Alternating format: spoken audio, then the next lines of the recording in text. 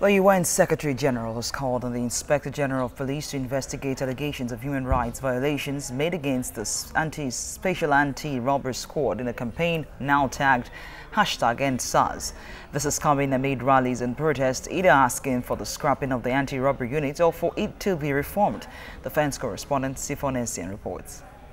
It started out as a social media campaign, but #EndSARS has gained traction as a crusade to expose the alleged atrocities of operatives of the Special Anti-Robbery Squad of the Nigeria Police.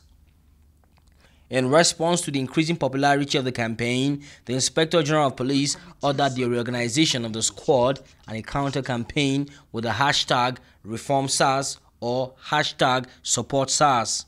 But the UN Secretary General, in a message to mark the International Human Rights Day, asked the police chief to investigate the grave allegations against SARS.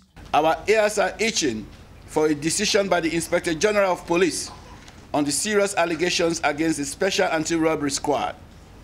Whatever the fate of SARS, these allegations must be investigated. But pro and anti-SARS protesters took to the streets in the Nigerian capital. Include stories of torture, a lack of respect for the rule of law, extortion, extrajudicial murder, and disappearance of hundreds of people. These actions are indicative that the unit has outlived its usefulness. A senior police officer who received the pro-SARS protesters noted that scrapping the anti-robbery squad would be a bad idea. We won't let nothing happen. We live in a changing world, and we must give a good account of ourselves, and we must respect the right of every individual.